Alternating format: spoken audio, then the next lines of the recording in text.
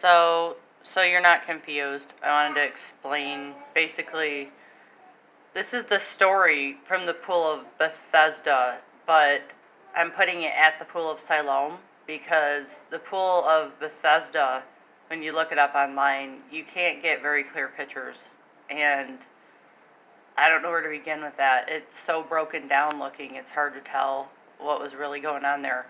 But the Pool of Siloam is still pretty much intact, so I don't know, I combined the two stories just so you're not confused as to what's going on here. But the Pool of Siloam, Jesus sent a man there that was blind and he was healed. And the Pool of Bethesda was where the angel was troubling the water. But I can't find good pictures of Bethesda, so I'm just painting it at Siloam. But this is where we're at thus far. And I got a brush set that I like to use, which is like my hidden secret here.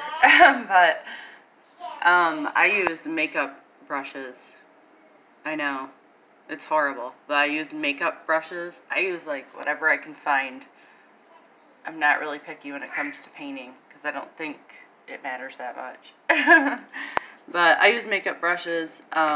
This is very good for blurring.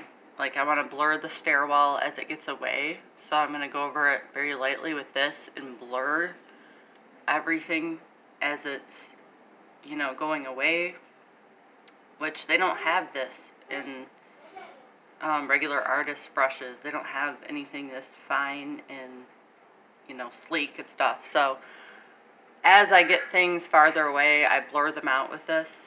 And I love their brushes, the makeup brushes, because they're so thick but smooth, and they add just the right amount of pressure.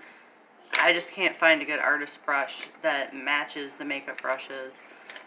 This obviously has a sponge on it, so it helps to make spongy effects. You know, I love artist brushes, or makeup brushes to use instead of the artist brushes. I've used many of them, and I just don't like them as much. I have some for the fine detail I use.